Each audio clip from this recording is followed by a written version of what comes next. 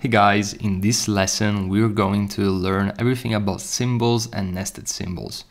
Now, symbols are a powerful feature in Sketch that allows you to reuse elements easily across your document's artboards and pages, or even multiple documents. And a symbol is made up of two parts. A master, and that is which takes the appearance of an artboard, and an instance, which is a flattened representation of the master.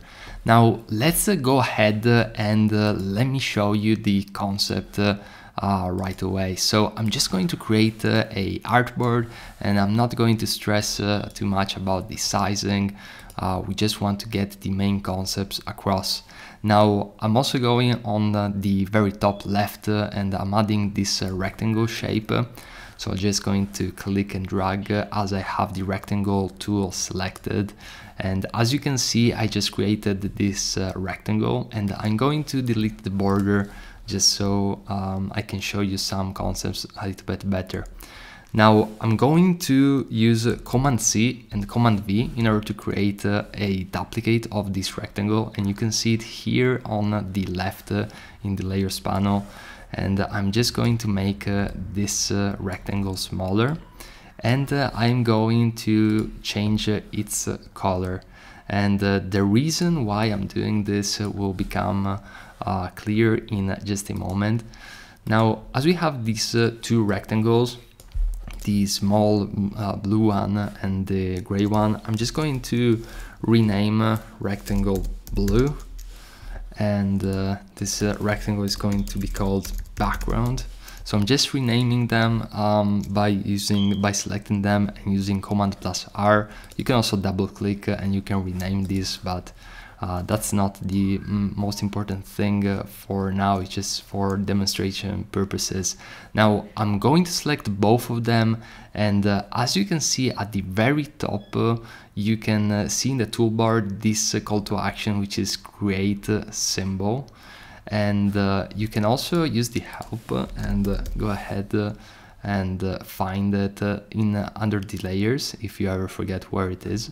And by the way, this help is very useful for if you're looking to search for anything in Sketch. So as you can see here, you can also go under layer and create symbol.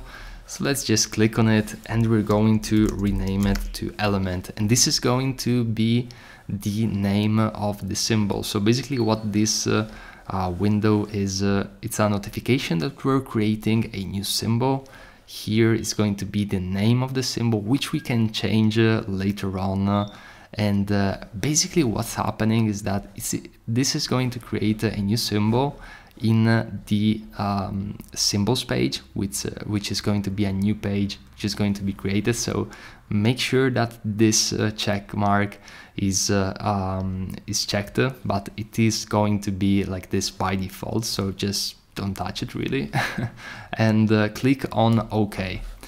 Now, as you can see under the pages, you can see this new page, which is symbols.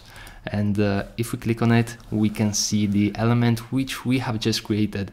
And this is our first symbol, which is composed, which you can see by the purple text, and also this icon with the 2 arrows. This notifies that it's a symbol.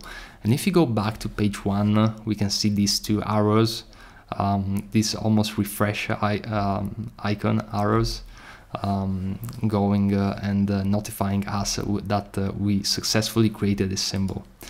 Now, if we go ahead and we copy this a few times, which I'm going to use Command plus Shift and or actually Alt, and I'm just going to use Alt plus Shift and move this current symbol down. And I'm going to use Command plus D just 2 times in order to create a few copies. You can see that right now we have 4 symbols, and we cannot access the layers inside of it. And if you want to do so, we can simply double click and we're going to be redirected into the symbols page.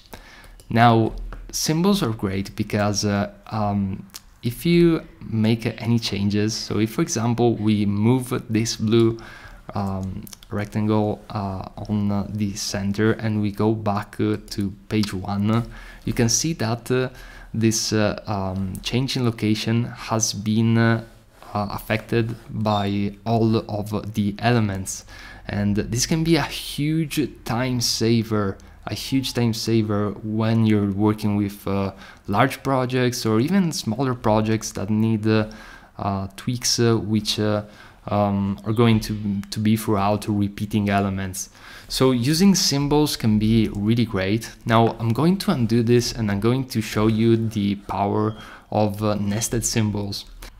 Now, what nested symbols are basically symbols inside symbols. So let me show you this. I just duplicated this rectangle and I am going to rename it to segment. And the name isn't really important. The important thing to do now is to create a new symbol. So I'm just going to click here, create a new symbol. And as you can see, as I just renamed the segment, you can see the name updated also here. So I'm just gonna click OK. And as you can see on the right, we have a new segment. And if I go ahead and duplicate this segment, and let's say that we're going to change the color of one and also the other one. Let's use this color over here. Now, one thing which we can do now is since we have two segments, we can rename them into, this is going to be segment orange, and this one is going to be segment green. And the reason why I'm using this slash is because you're going to nest them within a particular layer, and it's going to be obvious in just a moment. But if we go back into the symbols, we can see the new segment. And let's say that we want to have a segment which is orange just in this symbol instance right here. We can simply go ahead on the very right, and under overrides you can see segment orange. You can click on it and you can swap the green segment only in this one without the need to create an entire new symbol. So this opens up for a lot of opportunities, and you can really create and have a high level of flexibility within the design systems which you're creating. So this is really cool. And also regarding symbols, you're going to find all of the symbols right up here under this menu bar, or this icon over here. And basically you can see all of the symbols which we created, which is element and then the two segments. So this is going to be the base from which you're going to have all of the design system. And one tip which I can give you, and this saved me like literally hundreds and hundreds of hours in the past year, is this plugin called Sketch Runner. And it's this one right here. So if you go on Google and you search for Sketch App Runner plugin, or you can even look up for Runner plugin for Sketch, you're going to find it immediately. It's a free plugin, and it's an amazing plugin because you can use it via the shortcut command and then this apostrophe. And basically this allows you to search for symbols within this plugin over here, as well as doing many other things. But it's really been a great time saver, and I've been working with multi-million-dollar companies on very large design systems, and I still do on a daily basis. And I can tell you that this plugin, it's really a great feature. And also these systems and these using nested symbols, if you go ahead and actually like, it will take a while for you to learn, But if you focus on learning and using these best practices over here, you're going to be 10 steps ahead of other designers, because this will really help you stand out and create really flexible and scalable design systems, which are going to be a great asset for many companies out there and clients.